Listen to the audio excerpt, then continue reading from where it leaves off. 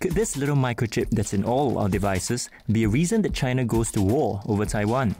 While Taiwan makes nearly all the world's sophisticated microchips, China relies on foreign technology for much of its microchip needs.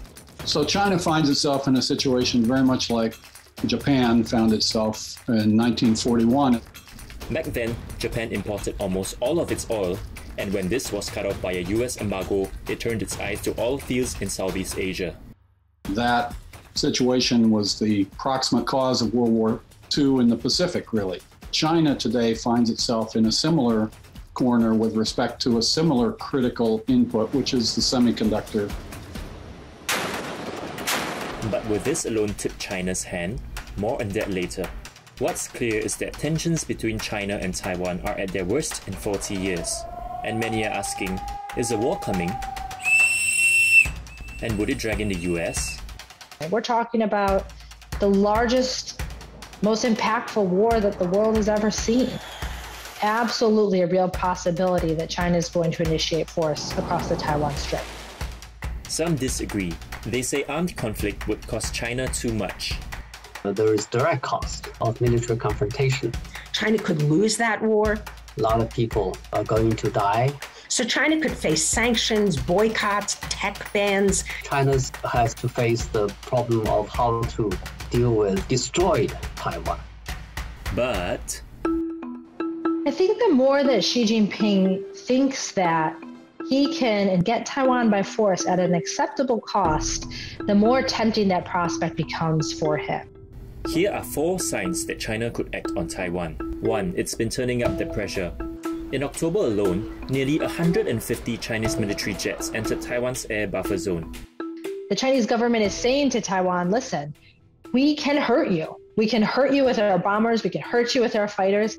I believe they are trying to overwhelm our Air Force by forcing it to fly excessive hours. So this really wears down the pilots in Taiwan, their equipment, they're in constant use. China has also been accused of orchestrating disinformation campaigns on social media sites like Facebook. But the purpose is all about discredit our own government. They want to create distrust among our society. 2. Younger Taiwanese are feeling less and less connected to the mainland. Public opinion polls that show a growing number of people defining themselves as exclusively Taiwanese. Because I was born in Taiwan, I grew up in Taiwan. I never thought myself of being affiliation with China. I think that Beijing finds that very, very worrisome because it makes them more pessimistic that they can achieve their goal of unification peacefully. If all of that hope evaporates, then the risk of China using force will grow. We cannot rule out any drastic situations, if Taiwan calls for independence. 3. Growing US support for Taiwan is stoking China's anger. The US government has been sending mixed messages, wrong messages. President Joe Biden seemed to depart from a long-held US position when he said Washington would defend Taiwan from an attack by China. The White House dialed back on that, though it did approve $750 million in arms sales to Taiwan. Other actions that have upset China include inviting Taiwan to a democracy summit and supporting greater participation by Taiwan in UN agencies. China is worried that Taiwan might actually be able to find a pathway to having other countries accept its claim to us being an independent sovereign state that is separate from China.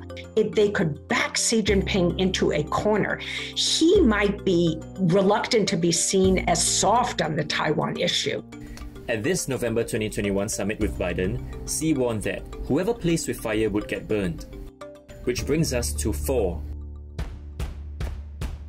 So China has a will, now increasingly has a way. Look, what really worries me right now, China's been building up this incredibly formidable military.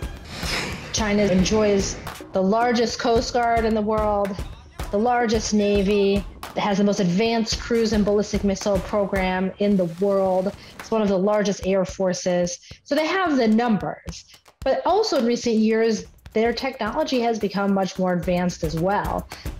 For instance, in August, China reportedly tested a nuclear-capable hypersonic missile, which travels at over 5 times the speed of sound. They're very fast and they can also maneuver, which makes it difficult for early warning systems and then missile and air defense systems to intercept them. But such sophisticated weapons need, you guessed it, microchips. And that brings us back to our original question.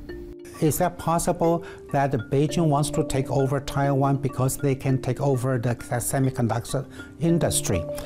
I would say probably not. They will just ruin the industry. I think there are a lot of reasons why this would be a difficult move. The fabrication facilities in Taiwan are probably the most technologically sophisticated manufacturing operations in the history of the world.